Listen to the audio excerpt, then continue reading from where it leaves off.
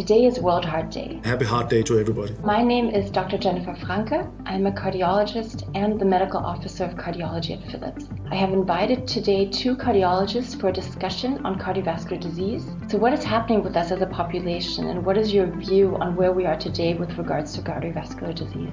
I think the issue is that we know what to do, how to treat cardiovascular disease, but unfortunately, poor lifestyles are dominating the pictures. The focus on cardiovascular prevention and treatment has really been a success the last decades.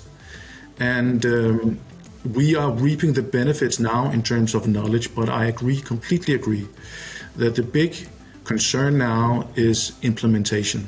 Where do digital technologies, where do you see them actually engaging with patients? There is a democratization going on now, and that is not least due to wearables. We have an opportunity now to capture physiological information on a large scale that we haven't been able to before. The patient portals are an absolutely wonderful opportunity for engaging patients on a personalized level, but then also to address the fragmentation within healthcare. It's all about building a more resilient future healthcare system post-COVID, right? And which adaptive measures of care delivery do you think will really stick? I think more is needed to be learned about the specific circumstances that telehealth is optimal, but I do think that telehealth is here to stay.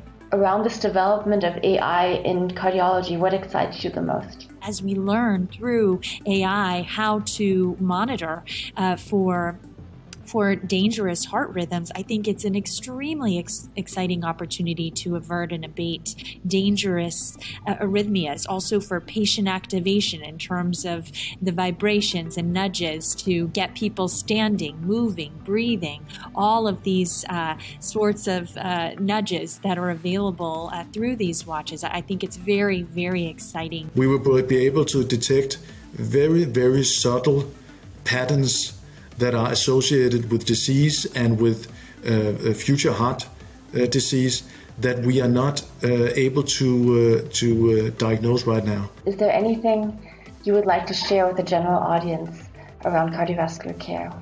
What's really meaningful to you? What I tell all of my patients, and from a focus on prevention, is to move is to live, and that we know exercise is a huge prevention strategy for developing cardiovascular disease. Number two, to not ignore the silent killer of high blood pressure, which we know has the highest population attributable risk for development of cardiovascular disease.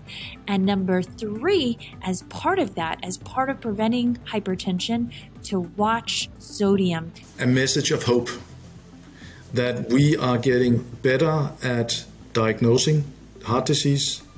We essentially know what causes heart disease, and now we just need to do it.